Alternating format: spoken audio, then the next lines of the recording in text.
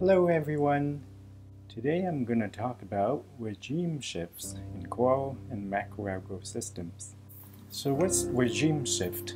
For example, going from a system that's completely coral dominated to one that's completely macroalgal dominated.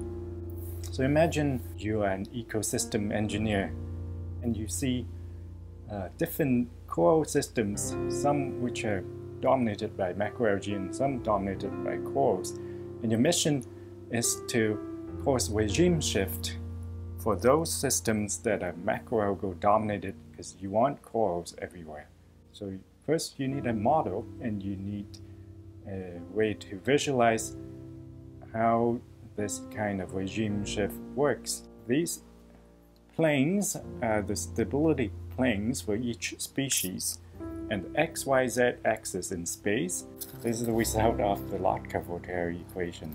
Three essential parameters determine the differences between systems. So first we have along the x-axis the coral self over other competition parameter. That is, how much do corals compete among themselves versus how much they compete with macroalgae. The second axis, we can call it the y-axis, is the macroalgae self over other competition. And the third axis is the macroalgae over coral intrinsic growth ratio. We first have the yellow piece of paper, which represents the stability plane of the corals.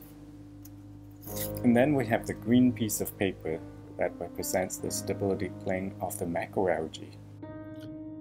These origami papers or planes are where the maximum eigenvalue is 0. When that eigenvalue is negative, it indicates stability. So the color side of these paper indicate where either coral or macroalgae are stable on their own. Whereas on the flip side of these planes are white. These are where the eigenvalue is positive. So these are the places where the single species cannot exist stably on its own. Now we have two planes that are ready to intersect each other. So we want the green side facing up and we want the yellow side facing down. Let's see if I got this right. In this first region, we've got green and white. That means the macroalgae can be stable on its own, but the corals cannot. So that means the macroalgae is going to dominate. Next, we have a region where both colors are facing each other. That means each species can exist on its own. That means it's alternative stable states. Third, we have this region where we have yellow and white.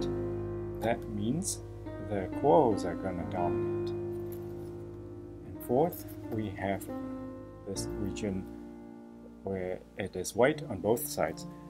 That means the eigenvalue is positive for each. Each species cannot be stable on their own, so it means that they're going to coexist.